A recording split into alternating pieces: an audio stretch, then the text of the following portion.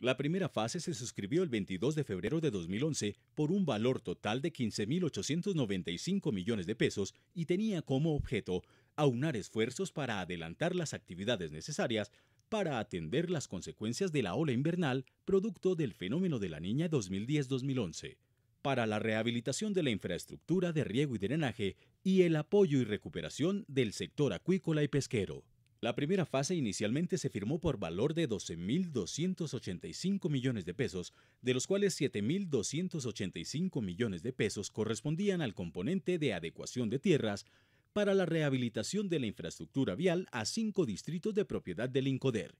Aracataca, Zulia, Tucurinca, Río Frío y Manatí, y para la compra de 18 motobombas al distrito de Chicamocha.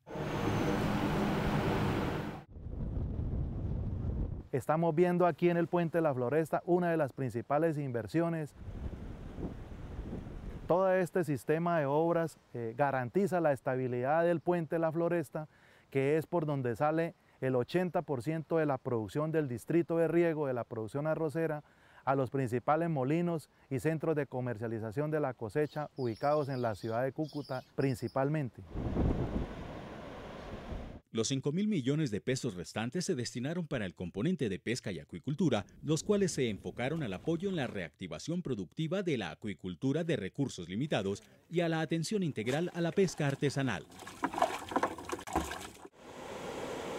Adicionalmente, se prorrogó el convenio en una primera etapa hasta el 30 de junio de 2012 por un valor de 3.610 millones de pesos, los cuales se destinaron para realizar obras de rehabilitación en 12 distritos de pequeña escala, en los departamentos de Cundinamarca, Boyacá, Guajira, norte de Santander y Nariño.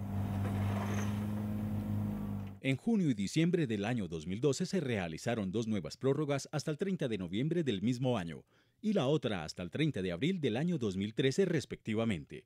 Todo esto encaminado a culminar con éxito la rehabilitación y mejoramiento de los distritos de adecuación de pequeña escala.